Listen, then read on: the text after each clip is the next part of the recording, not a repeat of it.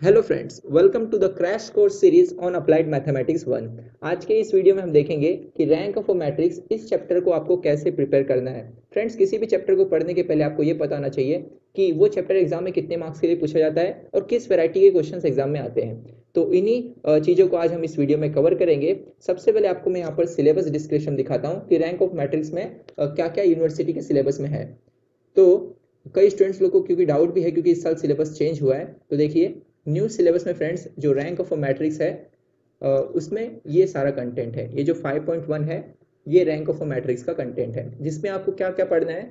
Symmetric, skew symmetric, Hermitian, skew Hermitian, unitary and orthogonal matrices. यानी कि ये जो 6 टाइप के मैट्रिसेस हैं इनके ऊपर कुछ थ्योरम्स हैं एंड कुछ प्रॉपर्टीज है जिसको मैं आगे बताऊंगा आपको।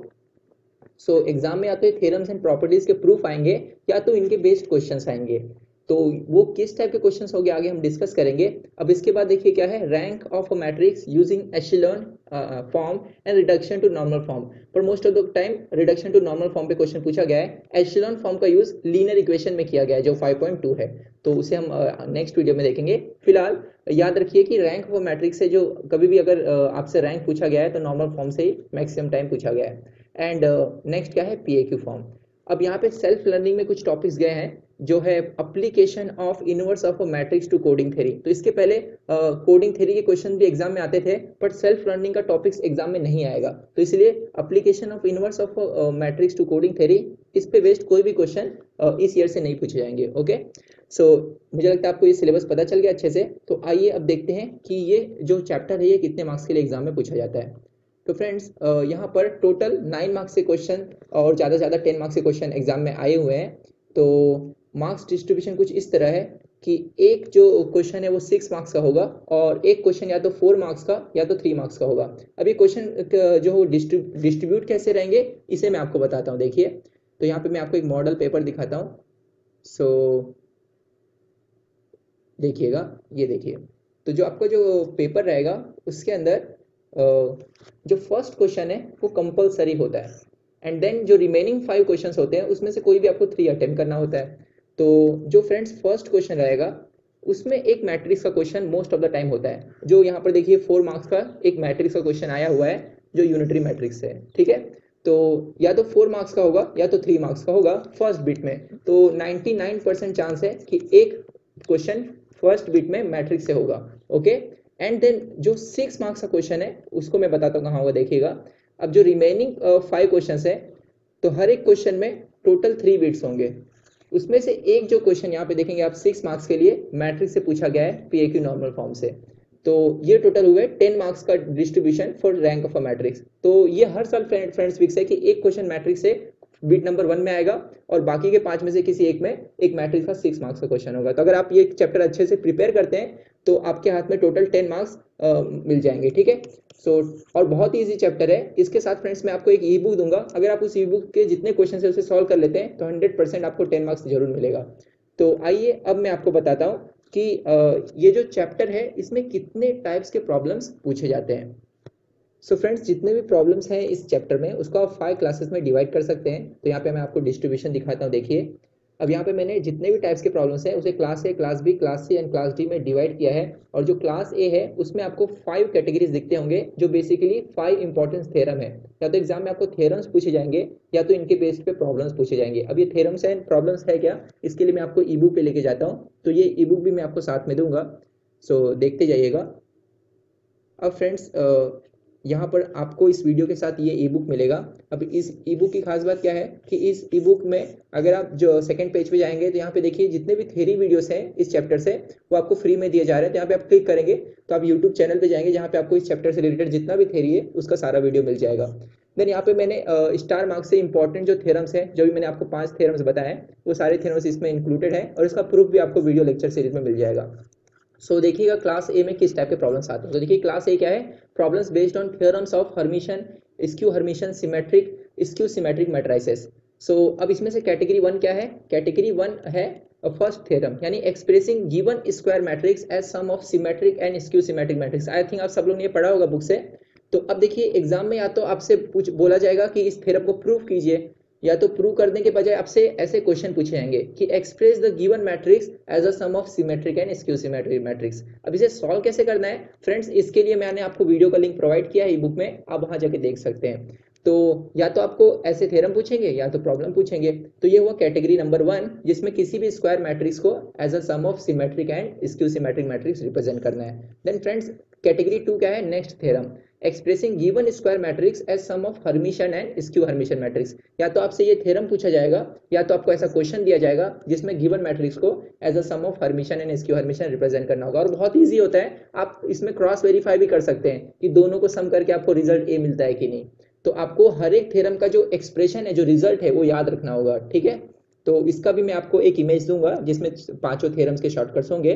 फिलहाल देखिए, अब नेक्स्ट थ्योरम क्या है, expressing given square matrix as p plus I Q where p and q both are Hermitian matrices. तो फ्रेंड्स या तो आपको ये थ्योरम पूछा जाएगा या तो आपको ये क्वेश्चन पूछे जाएंगे। तो फ्रेंड्स इस ई बुक में जितने भी क्वेश्चन है आप उसे सॉल्व कीजिए, देन आप एग्जाम में कोई भी क्वेश्चन अटेम्प्ट कर सकते हैं। देन थ्योरम नंबर 4 क्या है कि किसी भी हर्मिशन मैट्रिक्स को as a p plus I Q लिख सकते हैं where p is real symmetric and q is real skew symmetric.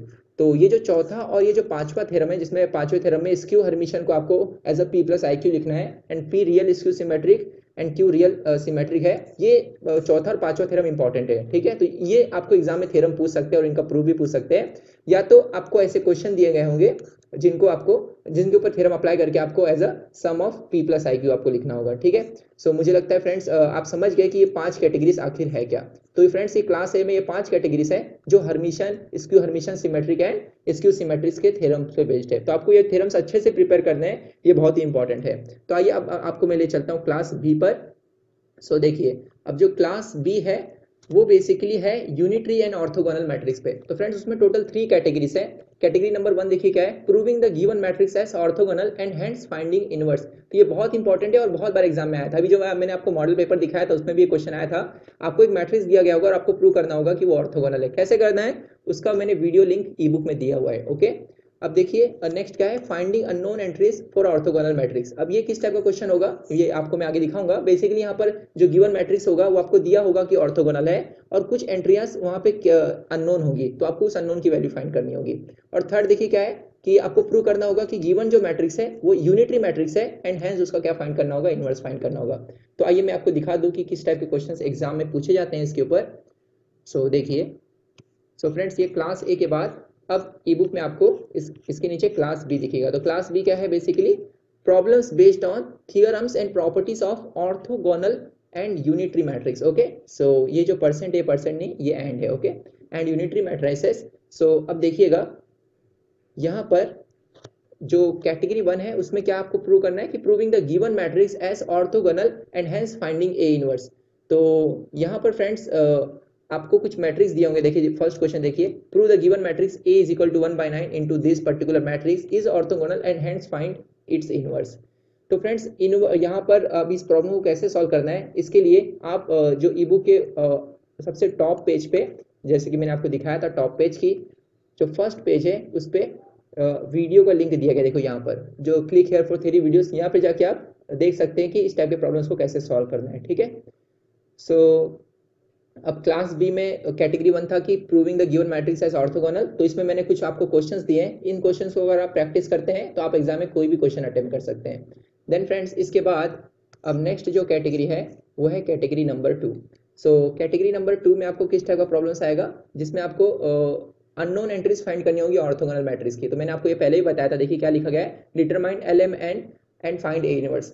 तो यहाँ पर ये दिया गया है कि A इज ऑर्थोगोनल एंड हमें उसका क्या फाइंड करना है, LMN, यानी जो अननोन एंट्रीज है इनकी वैल्यू फाइंड करनी है। सिमिलर देखिए सेकंड क्वेश्चन में हमें ABC फाइंड करना है और यहाँ पर दिया गया है A इज ऑर्थोगोनल। तो कैटेगरी 2 में फ्रेंड्स जो क्वेश्चंस पूछे जाते हैं कैटेगरी 2 से, उसमें आपको मैट्रिक्स ऑर्थोगोनल दिया होगा और आपसे पूछा जाएगा अननोन बताइए। तो मुझे लग रहा है इस टाइप से कैटेगराइज करने से आप चैप्टर को बेहतरीन तरीके से समझ सकते हैं कि कितने वैरायटीज के प्रॉब्लम आखिर पूछे जाते हैं। तो फ्रेंड्स देखिए कैटेगरी 3 में क्या पूछा जाएगा कि आपको प्रूव करना होगा कि गिवन मैट्रिक्स यूनिटरी है एंड हेंस उसका इनवर्स फाइंड करना होगा। तो इससे तो बहुत ही आसान क्वेश्चन आते हैं, बस थोड़ा प्रैक्टिस की जरूरत है। तो मैं आपको सजेस्ट करूंगा फ्रेंड्स कि इस वीडियो के बाद इस ई बुक के क्वेश्चंस को आप सॉल्व कीजिए। अगर आपको सॉल्यूशन में कोई भी प्रॉब्लम आता है तो मैंने जो यहाँ पर हेल्पलाइन नंबर दिया, इस पर कॉल करके आप उसके सॉल्यूशन को पूछ सकते हैं कि कैसे उसे सॉल्व करना है। और एक बार अगर आपने इस बुक को सॉल्व कर लिया अच्छी तरीके से, तो मैं गारंटी देता हूँ कि आपका आउट ऑफ 10 में से 10 मिलेगा इस चैप्टर में। ओके, सो आइए अब मैं आपको नेक्स्ट क्लास दिखाता हूँ। तो ये हुआ class A and class B.